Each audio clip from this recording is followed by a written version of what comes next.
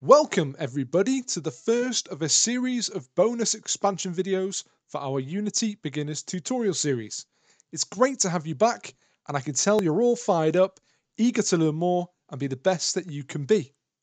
By far your most popular requests have been about how to add the ability to double jump into our game, and that's exactly what we're going to cover in this video.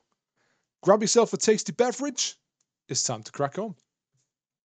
If you've been following along with the series, awesome, for we're going to be working in our player controller script.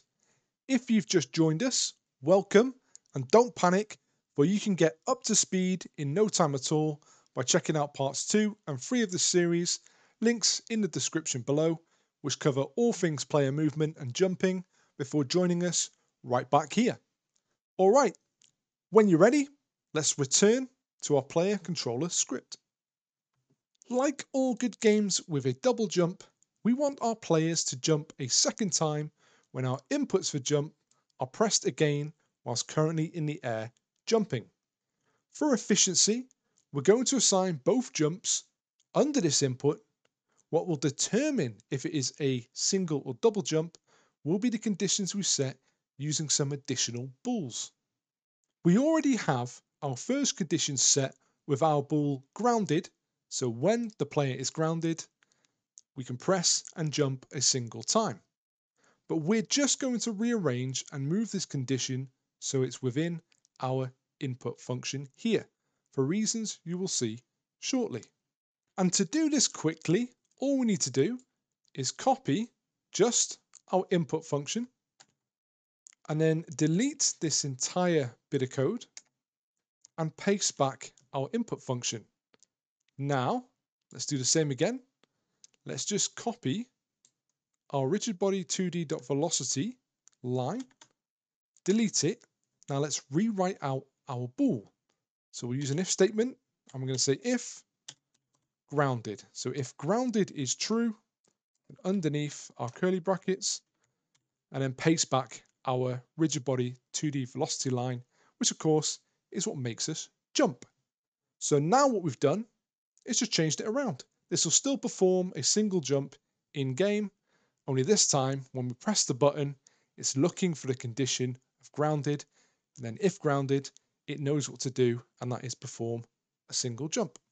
Excellent. So this is condition number 1. We want to add a second condition now that's going to allow us to execute that second jump. And to do that, I said earlier, we're going to use some additional bools. So let's go to the top and punch in our bools underneath where we have airtime counter. And our first bool will be private bool stopped jumping, because we're now going to have to state as to whether the input action for jump has or hasn't been executed for better control. Then underneath, same again, private bool, and we'll call it can double jump. Awesome. Those are the 2 bools we need.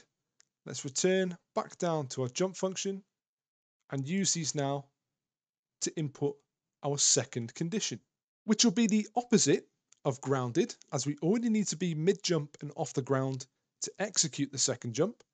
So let's write our if statement underneath, and in the brackets, exclamation mark, grounded, another way of saying grounded is false, and can double jump is true. So once those conditions are met, we can then jump a second time. And we're going to use this same line of code here. However, as both of these are the action of jumping, we also have to say that stopped jumping is false. We've not stopped jumping, we're currently in the act. Now we've added that, let's copy these 2 lines and paste them into where our double jump is going to be. And as we are now in the act of a double jump under these conditions, can double jump is also going to equal false. Also, as this is a fresh new jump, we're going to want to have to reset our airtime counter. So airtime counter equals airtime. So we get a clean, full second jump. So to round up what we've now done, whenever we press the input for jump, it's going to check one of these conditions. If we're grounded, initiate that one jump.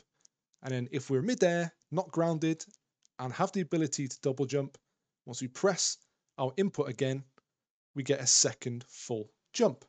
Now that we've stated, once we've jumped, stop jumping is false. In order to control the heights of our jump, when we hold down the button, we are going to have to add that statement at the end here.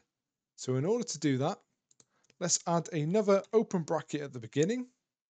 And before we add our closed bracket, let's add and exclamation mark, stopped jumping, close bracket. So long as we hold the input down and stop jumping is false, we can continue to determine our height with our held down input. Then underneath here, where we release our jump input, we're no longer in the action of jumping. So let's underneath add stopped jumping equals true. And likewise, once we've hit the ground, we want to re-enable our ability to double jump. So can double jump will also equal true. There we go. Now before we save this and go double jumping around our levels, in the start function, it's best that we define stop jumping as true because we are boots on the ground, we're not jumping, we're ready to go. So let's crack a save, head back into Unity. Now you will see when we press once, we have our standard jump, press twice for a nice clean double jump. What's also really cool, because we said we can double jump when grounded is false, if we fall, boop, we get one shot and a nice recovery jump. And there you go guys, tweak that to your liking. I hope you've enjoyed this video and are having fun with your projects. If you do see the value in what we're doing here, please do consider subscribing. We very much appreciate it. And we thank you all very much for watching. Take care guys. I wish you all the best and I will see you soon.